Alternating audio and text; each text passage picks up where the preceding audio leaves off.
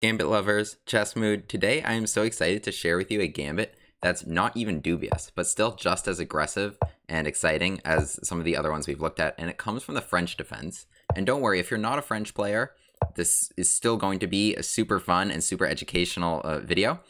And so here, e5 and bishop to g5 are the two main moves in this position, played about equally. We're going to be looking at bishop to g5, threatening e5 on the next turn. And there's a lot of theory here with either takes or bishop to b4, but here we're going to be recommending to you what we're calling the McCutcheon Gambit, in honor of the McCutcheon variation with bishop to b4. And here, white should play not bishop h4, because after g5, we're just going to be collecting a pawn. White's basically just a pawn down. But you can see what people are overwhelmingly playing, which is, even here, taking the knight, and then just taking this pawn. So we have a big advantage if we recollect our pawn, and we're going to be playing bishop to b4, threatening to take back the pawn, because we will just be having a bishop pair if white lets us do that. And so white here has three moves: bishop to c4 to cover this pawn, or bishop to b5, check, or just pawn takes e6, because otherwise we capture here. And after pawn takes e6, black can play just bishop takes e6, and they have some compensation with knight c6, castles, bring the rooks to the center, all is good. But instead, I'm going to recommend to you the very fun, the very exciting, just castles.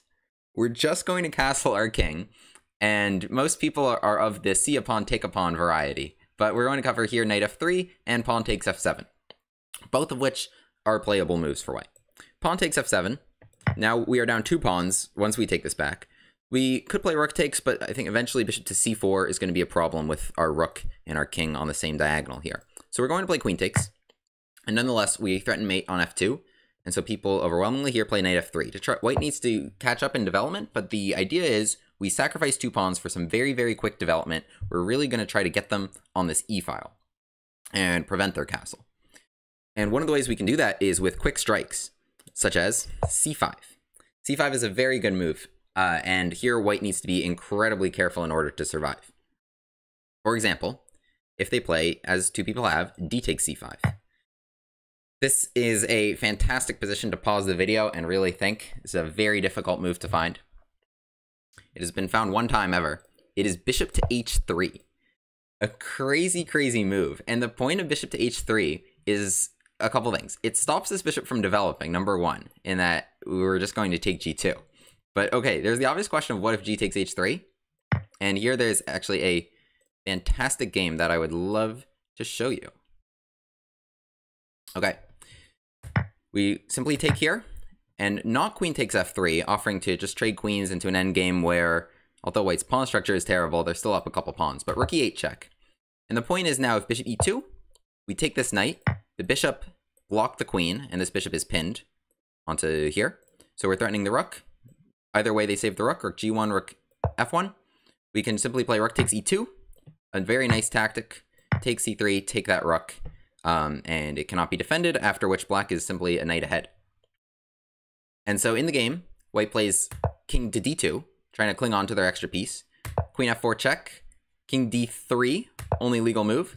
And now here, with white just having like no development, black simply, calmly completes their development with knight c6, and white is completely lost, because rook d8 is either going to be check, or at the very least win the queen. And so here white is completely lost. Bishop to g2 is played, but just rook d8. Using all of our pieces, and rook takes d4, it's checkmate next move. So, like a perfect game there by black to demonstrate the sheer power of bishop to h3. And it's really very, very difficult to play this with white. Queen e2, I believe, is the top choice of the engine to maintain equality, but we'll realize. But here, black can simply play knight to c6. I'm sorry, rook to e8 first. Queen e2 was the only way to stop rook e8. Now white needs to know to play knight e5. We can trade here, but we're just going queen f6, putting a ton of pressure here. Knight c6 is coming as well. And this position is just very, very difficult to defend for white. You're not even going to want a castle over there, because there's really no safety, and white needs to be incredibly precise here. f4, knight c6. We're just going to try to take that knight and really just use this e-file where the queen and the king are hiding. A more natural move like queen d2 falls to rook to e8 check, because again, bishop to e2 is impossible, because it simply takes g2. And so it's very, very frustrating for white. They need to play king d1. And now simply a move like knight c6, where we don't care about this bishop. We're just trying to play rook d8. And it's very, very hard to defend. Again, white does not have bishop to d3 because of this pawn. So white needs to be very careful. I think d5 is also a move that looks very natural here against c5. d5 simply just not allowing things to open up, not allowing our knight to take the square. It looks like white maybe just plays bishop e2, castles, and survives with their extra pawn. But here bishop to h3 is even stronger than in the other position. For example, queen d2, rook e8, king d1. The issue was c5. The pawn is no longer here to even allow knight e5 as like a temporary shield for white to have. So king d1, and again knight c6. This doesn't even matter. Rook d8 is coming. All of black's pieces are playing fantastically. Of course, this capture is not possible. Rook d8 is coming. It's just a complete disaster of a position for white. This king needs to keep running to apparently just hang on. So our bishop to h3 resource is a very, very strong resource. And it's something we can do as soon as white loses this knight e5 possibility. So bishop to e2, anyway, 3 out of 5 people have played. But the point of c5 wasn't just that we wanted them to do something, but we want to take it. Knight takes d4 is impossible because that's almost checkmate. So queen takes. And now knight c6 is a great way to develop. We tempo on the queen and we save our bishop here. And now, pretty much wherever white's queen goes, we're 2 pawns down. But wherever white's queen goes, we're going to be able to stop their castle. For example, let's say it just gets out of the way. Queen h4, as someone has played here. We can take this knight, sure. But the point is rook e8. And now with the pressure on this bishop, white is unable to castle because we will simply take that bishop. And otherwise, that's a very, very difficult problem to solve. You see here, king f1 was played. I believe king d2 might be slightly better, but in any situation, it really doesn't look like this is a super fun position for white to be playing with their king in the center of the board. I think we would agree we would much rather be playing black here.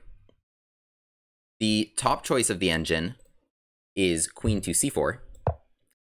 I think this is a very unnatural maneuver, but the point is bishop e6 is just a tempo on the queen, but now going to h4. The point being that we don't have rook e8 to pressure this bishop, allowing white to be able to castle next turn. It's really not a huge deal. We can take this, simply bring our rook in. So they achieve their castling privileges, but after bishop to d5, this is a lot of pressure down these files and onto this knight. For example, like this bishop is under attack now, and if it moves, of course, we're taking here. Otherwise, a move such as rook e1, I believe, allows some sacrifices. Sorry, the other rook to e1 allows some sacrifices. With rook takes e2, and bishop to c4. And here, black is doing completely fine. One of these rooks are going to be captured. We can keep following the engine's line. And queen takes a2. This pawn is hanging in every line. And this is pretty much the best that white can do if they find this very tricky queen c4, queen h4 maneuver, actually encouraging us to develop a piece. Otherwise, in this position, if rook fd1, we can simply play rook e6 and continuing to put lots of pressure here. You see, white needs to find this bishop to d3, allowing bishop takes f3 as a capture. With like g takes f3 here, this is a very, very difficult position, I think, for white to be playing in order to continue to follow all of Stockfish's recommendations. So queen c4 to bait into bishop e6, I don't think is a big problem.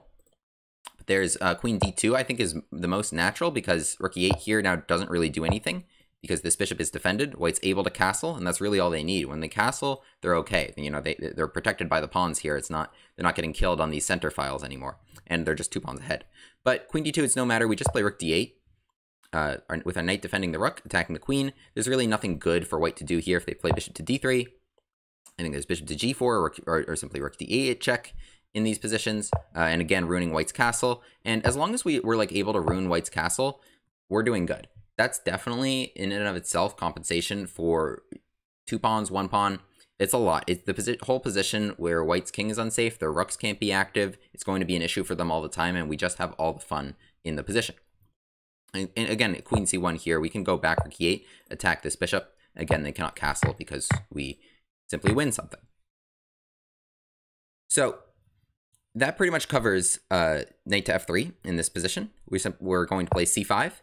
If they react with either d5 or d takes c5, it gives us this bishop to h3 resource because they don't have this block. If they play bishop to e2, we take, play knight c6, and we make sure to put enough pressure on this bishop to not allow them to castle. Well, note there's one other game here with bishop to c4, but here there's a nice little trick in the position. We're not training queens. We just play bishop to e6. They can take it, but this position is not looking good for white with the queen hanging, with check, with all the rooks coming into the game. So that covers e takes f7. A lot of people are playing knight to f3 and hoping to transpose back into the bishop takes e6 line, which will allow them to play bishop e2 in castles. However, our point was we don't want to put a bishop here. We want to use this e-file. So we're going to play rook e8. And now after bishop e2, which is really the only move to shield, d5 is not possible because the queen will take over here. But now queen takes e6. And now again, we have too much pressure on e2. Because if they castle, actually, it's crazy. That's the most common move in the position, but castling is just dropping a piece. It simply takes and takes the bishop over here. So after queen takes e6, white needs to find some other solution to this position. The next most common move is queen d3. But here I'll recommend, and I'll note, castling long isn't on the table for them either. We're going to take this, we're going to take on e2. So they can't do that either, but we're going to play b6 here, threatening bishop to a6. And this position is already like very, very difficult for white to play. They should probably play queen e3, offering us the pawn there, and hoping that we'll give that to them. But bishop to a6 is going to put a lot of pressure on e2. Queen d2 can run into very similar problems. Bishop d7 simply, threatening bishop to b5. Putting a ton of pressure on this bishop, and really white should concede and play king to f1, after which we simply are going to bring our pieces into the game, use our excellent files. Knight to e5 has been played a lot of times. It is a resource because it's trying to castle, it's trying to block this, but it's not a good idea because every time knight e5 comes up, pretty much, we're going to play c5, undermining this pawn. So here I'll note castling is impossible because takes, we're attacking this knight, and we're attacking this knight. So just for example, takes over here. Let's throw in bishop takes c3, and let's win a piece. So c5, I think really like this knight should just go back.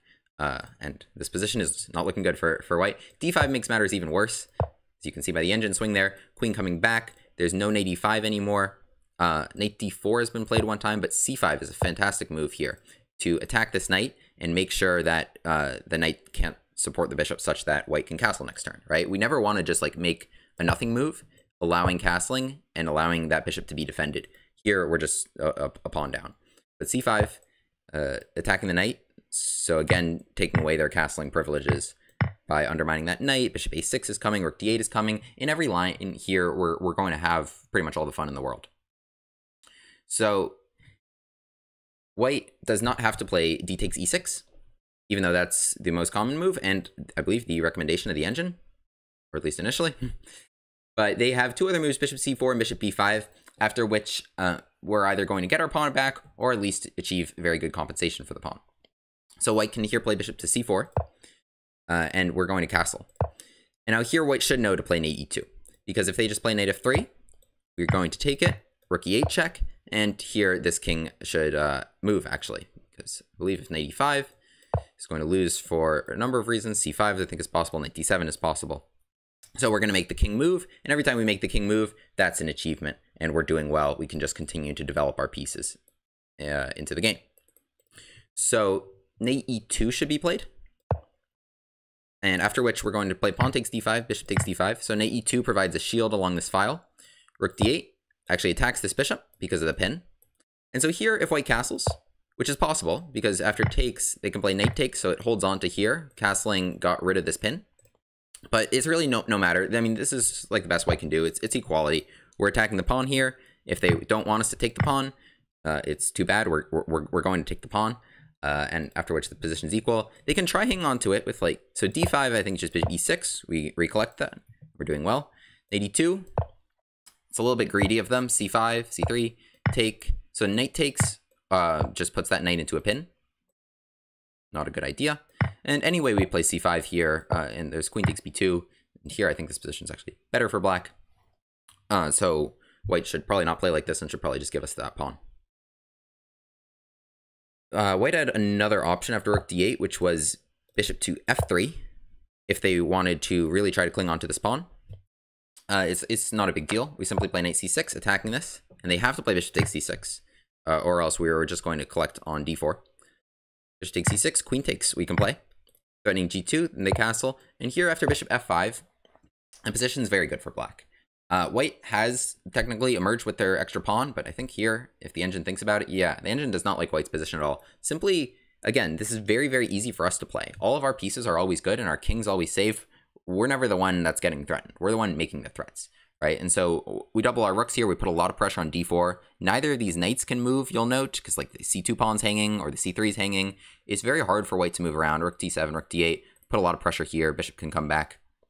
And Black's bishop pair and rooks and all the pieces are playing very, very well in a position like that if White tries to go greedy. So that covers bishop to c4, trying to cling on to the pawn this way. There's bishop to b5 check, which is the second most common move in that position. Bishop to d7, and White should probably trade that because that bishop was hanging there. D takes e6 is the only way to not lose the pawn now. Queen takes e6, and here White has two options which are pretty similar. They're knight e2 and queen e2. And in either of these lines, so let's say queen e2, we can simply trade this, trade over here, and castle our king. Next moves are rook e8, knight b6, and here, like, we have files that White has some weak pawns, and White's advantage is, like, let's say castles, rook e8. White's advantage is very, very minimal here, if at all. Yeah, with zeros by the engine. So that's pretty much what White could do if White successfully dodges the gambits, but bishop to b5 check is not a hugely common move, as you see in the database. Knight e2 was possible. But again, take c3, and this position looks exactly the same as queen e2, except with the queens on the board.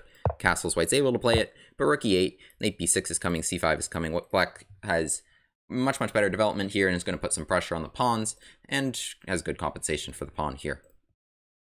So in none of the lines does White successfully able to maintain a massive advantage or anything.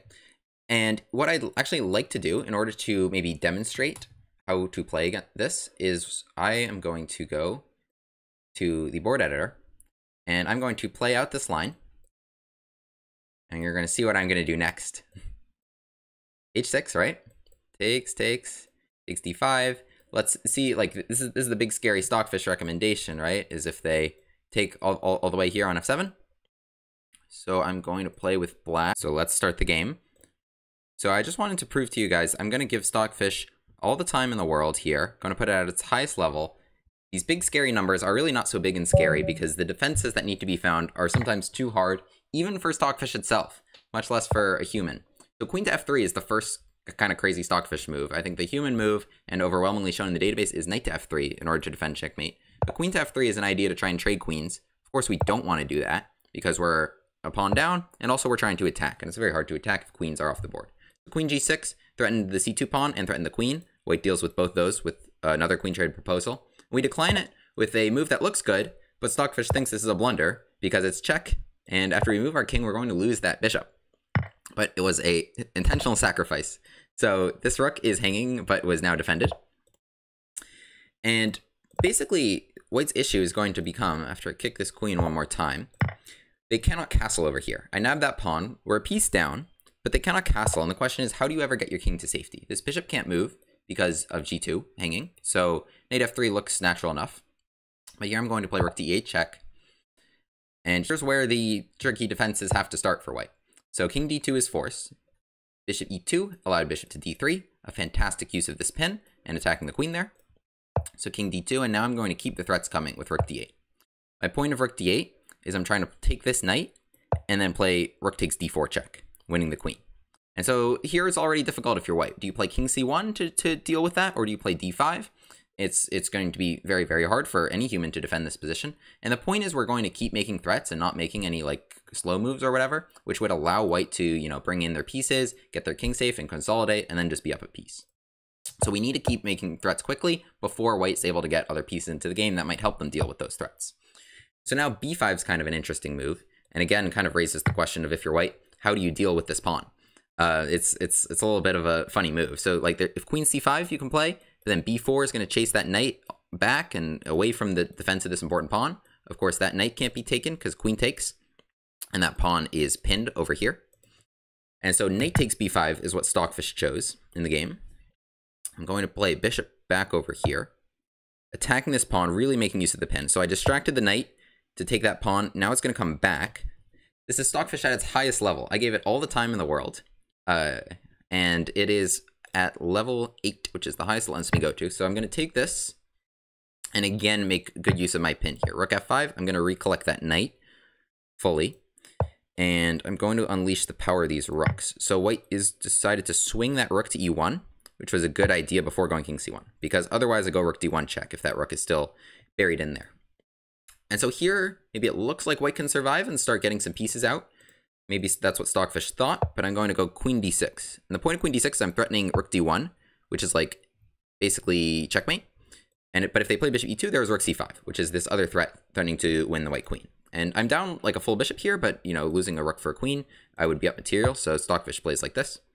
Now queen g6 check, just going back. So I couldn't go rook d1 because white would simply trade, and after queen takes d1, queen c1, and then I would be basically down a piece. So we need to keep these threats coming. And so here Stockfish finds nothing better than king c1 back, because if king a1 or if queen c2, rook d1 is going to lead to checkmate. After takes, and then this other rook comes to d1, you can imagine that queen on c2, but that's going to be checkmate right there. So really nothing good for them to do. Stockfish is offering to repeat moves here, maybe. We'll see. Okay, goes back. And I'm hoping it shows another line. So queen to e4 is another fun line here. So, but we're going to go rook d1 anyway. So now if rook takes, we have queen takes e4, just taking the queen whole, and it's check. So white cannot play like that. So he plays king c2. Can go check. Another great use of all these pins everywhere. They can't take my knight because of pins. So this king needs to keep coming out. This is like this crazy path this king has been on to just like try. It's gone back and forth there, then it comes back out just to try and hold on against all my threats. I'm gonna go check. takes. I lost that rook. King c4. Okay, we go check. And at this point, the position is drawn. Because basically what happens is my rook guards all these squares, and the king can't escape this little box. It's kind of a fun forced draw line I found against Stockfish at its highest setting. But you'll note this is just check, check, check, check, check, check. And while I'm making these checks, I just want to say this opening was brought to you by Chessmood. And it's like, oh no, William's selling out. William is certainly not selling out. William got to FIDE Master and a huge jump in myself, my personal growth, both in terms of chess and as a person, genuinely. I literally don't have a cue card. I was not asked to say this, but it's been huge for me. The courses there are phenomenal. It improved my chess just like genuinely so much, even at an advanced level. And there's great beginner courses as well. And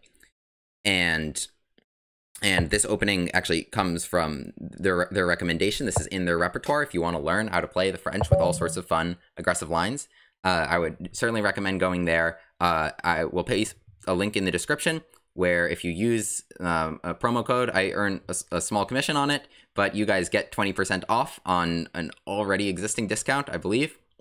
I think there's a money back guarantee. It is a absolutely fantastic service. I would certainly recommend. I'll leave that link in the description. But I hope you guys enjoy this new video and this fun line. Go Chessmood, go Gambit lovers, go McCutcheon Gambit. Thank you so much for watching. Be sure to like and subscribe. Check out the link in the description and Chessmood, and have a fantastic day.